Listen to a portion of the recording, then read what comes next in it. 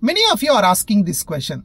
Sir, I am interested to try for government medical colleges. I want to try for private medical colleges in the state government. So I don't want to try deemed universities in round 1. Is it possible for me to try for deemed universities in round 2 or round 3?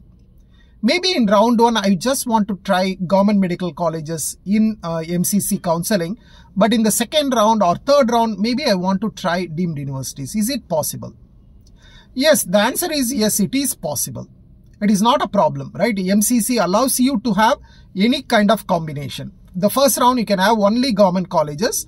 The second round, you can add deemed universities, provided you have paid 2 lakhs.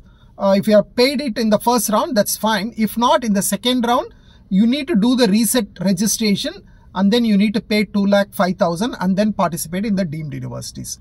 The same holds good for round 3 or stay round. At any stage, if you want to participate in the counseling, then that is fine, right? So it's not a problem, but please take note that if you are coming late into the counseling, probably if you are coming into the round 3 or stay round, the chances of getting a good college under deemed universities becomes lesser and lesser, because more and more candidates will be coming later in the counseling and your chances of getting a good college may be lesser at a later stage.